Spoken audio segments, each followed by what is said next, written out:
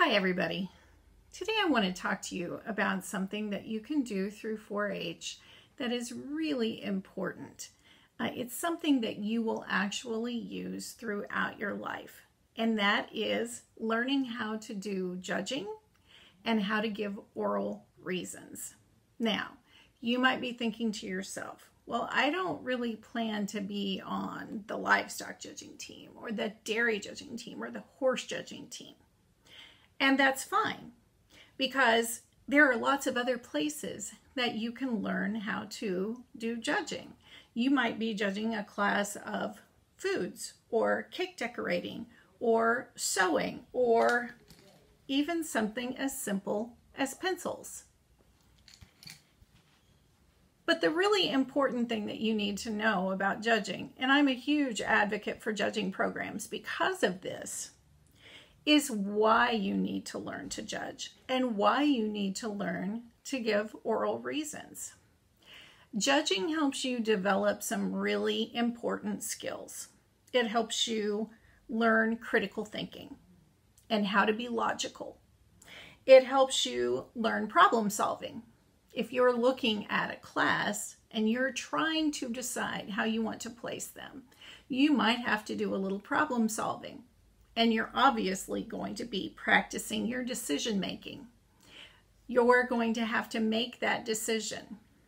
When you get into giving oral reasons, you are defending that decision in front of someone else, where you have the ability to practice your public speaking skills and really develop some self-confidence. So today we're going to focus on the oral reasons part of judging, because you can really do this with almost any project area. And I encourage you to practice every opportunity you get. A lot of 4-H groups do judging in their clubs or their projects. You might be able to do it at your county level or even the state level. So there are lots of places that you can learn and practice your oral reasons in judging. So let's talk about what usually happens. Usually in a class, you're going to have 4 objects.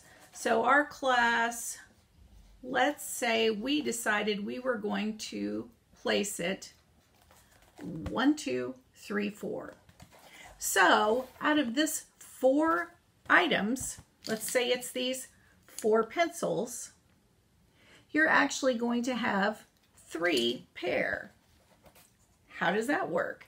You have 1 over 2, 2 over 3, and 3 over 4. So this is your top pair, this is your middle, and this is your bottom pair. So I hope that makes sense to you, that there are 3 pair. Now what's going to happen is you're going to have to put down some notes about why you place these the way that you did. And I want to talk a little bit about that. When you are defending why you placed 1 over 2, you want to compare those 2. You do not want to describe 1. You want to compare it to 2. As an example, let's look at these 2 pencils. Obviously, they are very different. So if I were just describing this pencil, I would say it's white, it hasn't been sharpened yet, it has an eraser, and it has some writing on it. But that doesn't really tell me why I would place it with this one. This is a mechanical pencil. It also has an eraser. It also has lead to write with, and it's black and clear. Okay, again, just describing the pencil. But if I want to compare these 2 pencils, the white pencil is longer than the black pencil. The black pencil is actually ready to be used. So you might say something like, has more sharp lead. You might also talk about the erasers. The black pencil's eraser has been used more, so the white pencil has more eraser. So when you're comparing these two utensils, this one's darker, it's shorter, this one's longer. So the point I'm making is use ER words, or if you're saying something that doesn't use an ER word, use more. More color, more eraser, longer, sharper. So for example, I am a big proponent of dairy judging. And if I were talking about two animals, I might say one was longer and taller, sharper and cleaner, had more style and more balance. All of those compare to the animal that I'm placing her above. Now, that's not all you're going to say in your pair. There are going to be things that you like about the second place object better than you liked about the first place object. That's what we call a grant. A grant is where you like something about the lower object in the pair better than you do about the one that's on the top part of the pair. So for example, if we had these two pencils that are quite similar, this might be what we consider a close pair. But as you can see, one of them is broken and the other one is sharpened. So that might be how you place this pair. You might say something like, while these two are very similar, I prefer the pink pencil over the teal pencil. The pink pencil has a more sharpened lead. But you might also go on to say, however, I do like that the teal pencil has teal lead, and that would make a more colorful writing. So you're going to do that for all three pairs.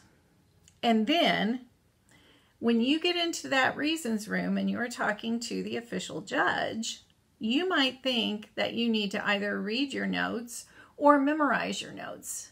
And I'm going to encourage you not to do either one of those.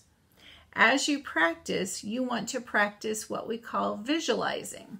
So you want to try to remember what these four pencils looked like and how you placed them. And then you're going to share your reasons that you made the choices that you made in the class. So you're going to introduce it by saying, I placed this class of pencils 1, 2, 3, 4. Now, when you're doing a judging project like this, where you're not actually judging livestock or horses, you might be given a problem.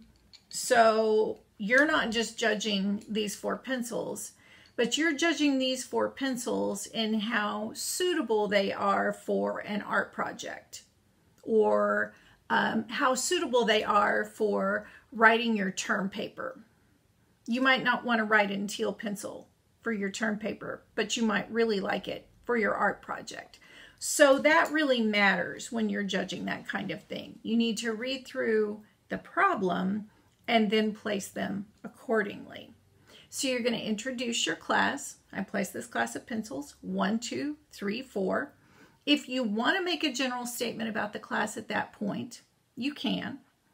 And then you will just move on to say, in my top pair, I placed 1 over 2. Then you're going to give 3 or 4 reasons that you placed 1 over 2, and remember to compare.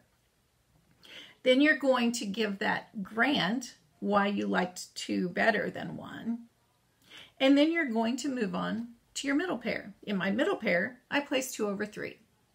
Now, as you get more practice, you can put in transitions. You can learn more terminology. As you learn more about the project area that you're doing in judging, you may develop more confidence when you're giving your reasons, and you may want to say a few more things, and that's perfectly fine. But when you're starting out, you can keep it very simple, very basic, just defend those placings. You're going to do your middle pair, same way you did your top pair. And then when you move to your bottom pair, you're going to give your reason for your top. You're going to give your grant for what you liked about the bottom, better than the third place. And then you're going to give a conclusion. And you're going to say something like, although I did like that 4 had teal lead, it lacked the sharpness and the eraser to place any higher in this class today.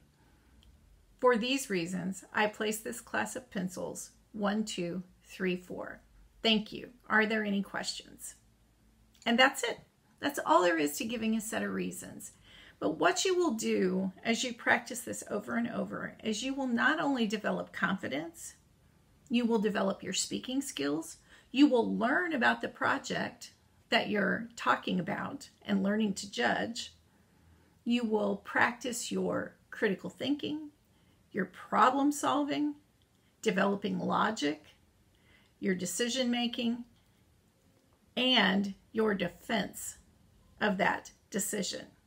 And those are things that you will use throughout your life. So I encourage you to get in touch with your 4-H leader, your 4-H staff person, or a judging program near you.